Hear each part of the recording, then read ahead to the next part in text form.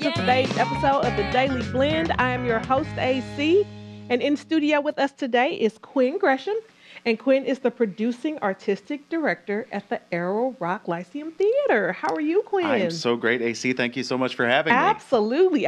So tell us what is going on at Arrow Rock. I know there's lots. There's always a lot, which is one of the great things about it. You know, it's wild. In 1960, somebody thought a town with no one living in it would be the perfect place for a theater. It's perfect. And here we are. It's been 63 seasons, and we are embarking on a new one, opening up on June 7th. Wow. Yeah.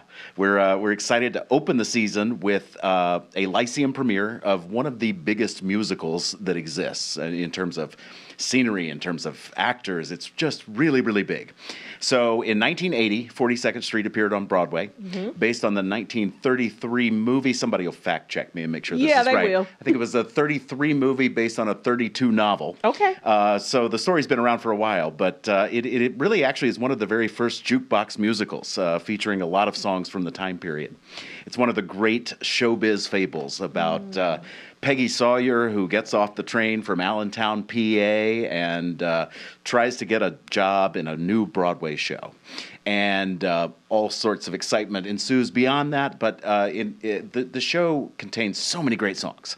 Lullaby at Broadway, 42nd Street, of course, We're in the Money. Yeah. Just great tunes. And after each one of the tunes, you think, well, there can't be anything bigger than that. And then the next song happens, and then the next song happens.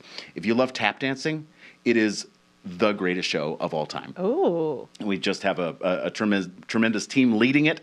Jeremy Benton, who actually appeared in the Broadway revival of 42nd Street, is directing it for us.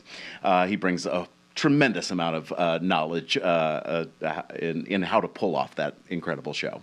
So after that, we have Escape to Margaritaville, which is a jukebox musical capitalizing on the catalog of Jimmy Buffett, the late, great Jimmy Buffett.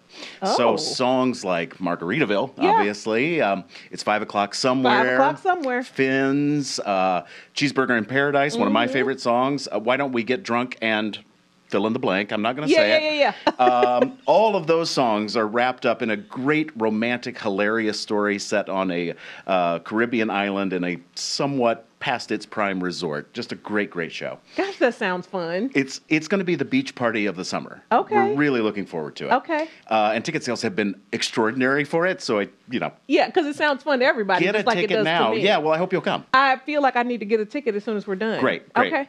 After that, we have the Lyceum premiere of Charlie and the Chocolate Factory. That great story about Charlie Bucket finding the golden ticket inside of his candy bar. And this is such a great show.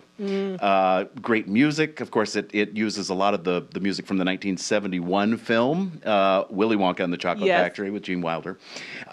Pure Imagination, I've Got the Golden Ticket, The Candyman. Just great music. But it's such a fantastic story about a kid who seemingly has nothing, seemingly has no prospects, and what does he do? He capitalizes on the power of his own imagination to really rise up. And I won't spoil what happens, but it is just a terrific show with a great cast.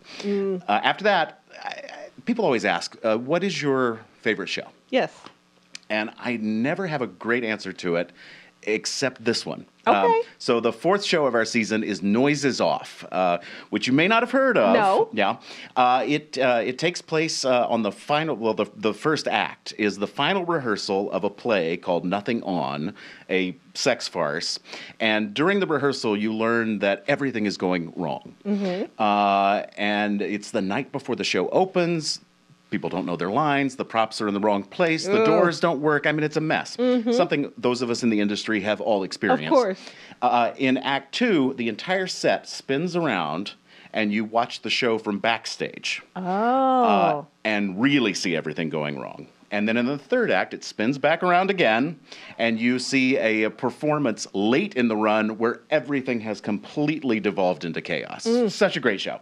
After that, we have Moriarty, which is a Sherlock Holmes adventure. For Sherlock nerds like myself out there, it's the Reichenbach Falls story.